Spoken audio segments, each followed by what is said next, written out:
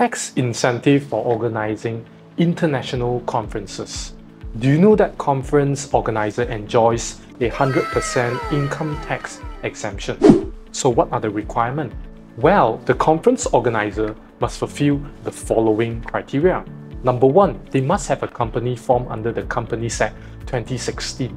Number 2, they must bring in 500 foreign participants on an accumulative basis, which means it can be within that period of 1 year, they bring in 500 foreign participants.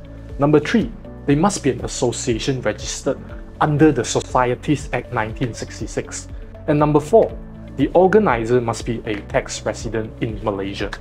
For example, ABC Sdn Bhd brings in 2,000 foreign participants in the year of 2021. So in its annual financial account recorded a 500k incomes after deducting all the expenses. So ABC Sdn Bhd is actually enjoying a tax exemption of 500k for that year itself. So what does it mean? They don't need to pay any tax at all.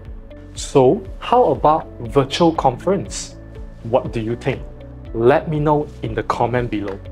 So well, I hope these tax tips can enlighten you on the tax law in Malaysia, and most importantly, learn to pay a fair amount of tax and pay less tax.